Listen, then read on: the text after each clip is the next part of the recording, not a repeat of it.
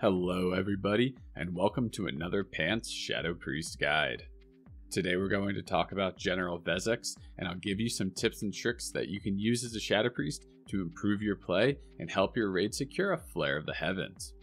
I'm going to be talking primarily about hard mode, as it's almost exactly the same fight as regular, except you have to wait for the Serenite Animus to spawn at the end of the fight. Don't forget to like and subscribe if you like this content, and let's hop into the guide. First up, let's talk about talents. So there are two talent setups that I'm going to talk about, and I'll provide links to both of them in the description of the video below. On this fight, it's perfectly fine to use the standard Shadow Priest talents. Personally, I've used this talent setup for every fight in Ulduar. This is because my second talent setup is for healing, and I don't want to pay gold to keep resetting my shadow talents. That being said, there is another talent setup that I think is really good for this fight. This talent setup removes points from improved Mind Blast. That's because we're not going to be casting Mind Blast on this fight, and I'll talk about that in the rotation section. But we're going to move those points into talents that reduce our threat and reduce mana consumption. This is because mana is a limited resource on this fight, and the longer it goes, the more stressful it's going to be. We're going to move the points from improved Mind Blast and put them into Shadow Affinity and Focus Mind. We'll have 1 point left over, and I put that into improved Vampiric Embrace, but you can put it wherever you want. The reason I put it into improved VE is because once hard mode begins and the Animus spawns, he's going to cast a raid-wide stacking shadow debuff. This deals shadow damage and increases shadow damage taken by 10% every time he casts it. So while it's not a ton of healing, the extra healing from improved VE can help keep your group topped up. Next up, let's talk about gear. Gearing for General Vezax is different than most fights in Ulduar. This is because when we're standing in the puddle left over from a Shadow Crash, we get some really spicy buffs. These buffs are a 100% increase to our damage, a 100% haste increase, and a 75% mana reduction cost of our spells. Because of these buffs, we don't want to be gearing for haste, and we want to focus on getting as much crit as we possibly can. The more crit we have, the more damage we're going to be doing. Sundial the Exiled is a phenomenal trinket to use if you have it, as well as Eye the Broodmother. Unfortunately, with Eye, it's possible that your spell damage buff could fall off if you get unlucky with Shadow Crashes. It's still a really good trinket, but just know that you might not be able to get full value out of it if you have bad RNG. You don't need to gear exclusively for crit, but the more you have, the more it's going to benefit your damage on this fight. Next up, let's talk about mana on this fight. So as I mentioned, you can't regain mana during this fight, as your natural mana regeneration just doesn't work. But there are a few ways you can regain mana. These are from using the items Dark Runes, Demonic Runes, Potion of Nightmare. A Paladin can use Divine Intervention on someone, and then that person can be innervated. Note that this is the only way for Innervate to work on this fight, as casting it normally will do nothing.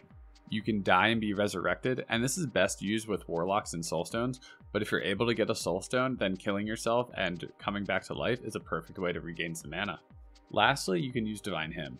This is a temporary way to restore mana, so once the buff falls off, all of your mana will disappear, so just be careful, but it is a great way to finish out the fight if you just have a few percent left. That's really it for restoring mana, but I'll talk about ways that you can save mana through your rotation in the rotation section. Next up, let's talk about healing debuffs on the boss. So this is a little bit interesting, and it might not apply to you, it kind of depends on how your raid is set up. One of the spells that Vezax will cast is called Mark of the Faceless. This will only be cast on ranged DPS, but if you have ranged DPS die, then he can start targeting melee, so your melee needs to be careful. Anyway, this is a spell that will target a player, and that player will siphon life from anybody nearby. This will heal Vezax for a large amount. This healing can be reduced by 50% through various means. A rogue can use wound poison, a hunter can use aim shot, or alternatively, a Shadow Priest and Affliction Warlock can cover this debuff. The 20% healing reduction from improved Mind Blast, paired with an Affliction Warlock's Shadow Embrace, will also add up to cover the 50% healing reduction. Unfortunately, this means you must be talented into improved Mind Blast, and you'd have to cast Mind Blast throughout the fight, which is something we don't want to do. Again, I'll talk about that more in the rotation section. This is something that's more important for 10-man, as raid comps can vary drastically between groups.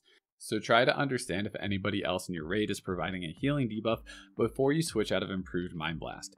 It's not necessary to have a healing debuff, but it'll just reduce the amount of damage that you need to deal to the boss. If mana is an issue, then having a healing debuff is a way that you can shorten the length of the fight. Now let's talk about the rotation and the boss fight itself. When you first engage the boss, you'll be waiting for a Shadow Crash to be targeted onto your group. So use your wand to DPS until you get one. Once you have a puddle to stand in, it's DPS time. Note that you want to make sure that you do not DPS when you're outside of a Shadow Crash.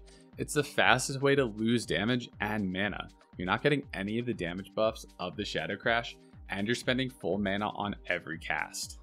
If your ranged are split into two groups, then be careful of the timing of your Shadow Crash puddle.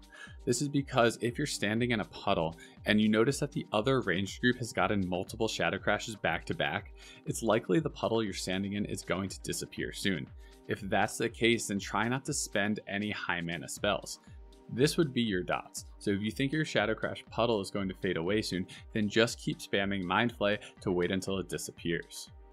So as I mentioned earlier, we don't want to cast Mind Blast on this fight. Mind Blast is our lowest damage per mana spell, so if we're not casting dots, we only want to cast Mind Flay.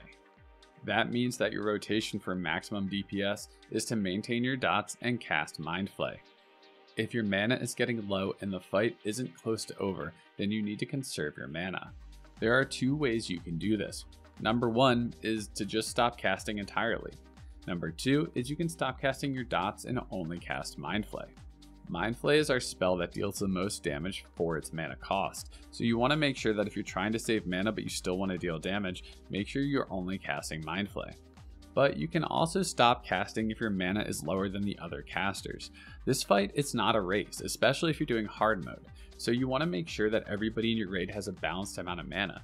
If you're using mana faster than some of the other ranged in your raid, then let them DPS while you sit back.